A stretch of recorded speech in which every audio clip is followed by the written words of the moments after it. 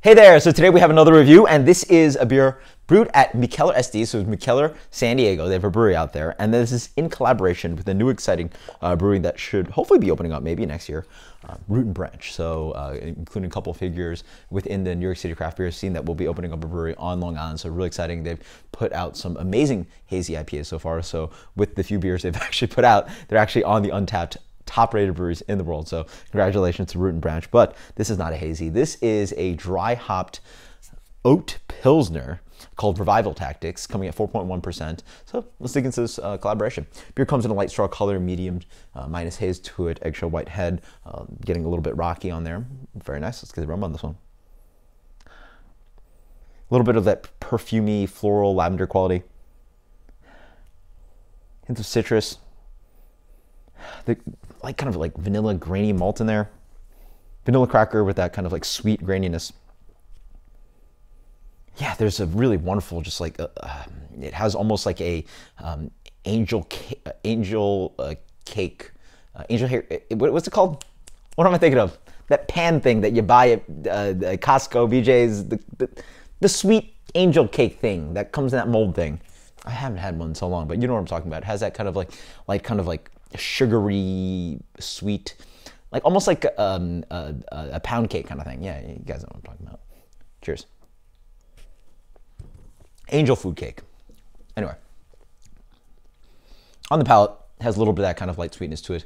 There is a little bit of this like lemon meringue playing in there with that kind of vanilla sweetness.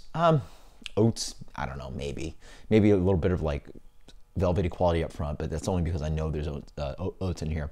Wouldn't probably be able to figure it out without knowing that. On the back end, a little bit of like grassiness, drying this beer out. It's a really light, refreshing crusher Pils.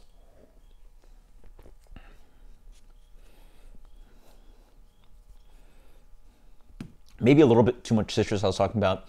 Maybe it's really more towards grass, and I'm probably leaning towards, maybe this was, no, I don't think it's just straight Saaz. There's got to be something in here, like, you know, maybe a Mandarin of Bavaria or something a little bit more new, but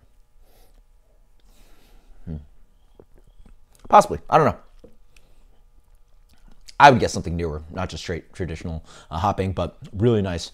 I like that there's a little bit of this soft quality front on the mouthfeel. It has a little bit of that kind of water texture in the middle where it has sort of lays on your palate, but then it ends up nice and dry. It's also, some Pilsners a little bit more dense, and the 4.1% sort of like does a great job at being on the lower spectrum of the ABV range for Pilsner, but still being crushable, having flavor, because it has that kind of like light dryness and snappiness on the back end. Fantastic beer. Like, this is definitely a crusher of a Pils. As for a rating,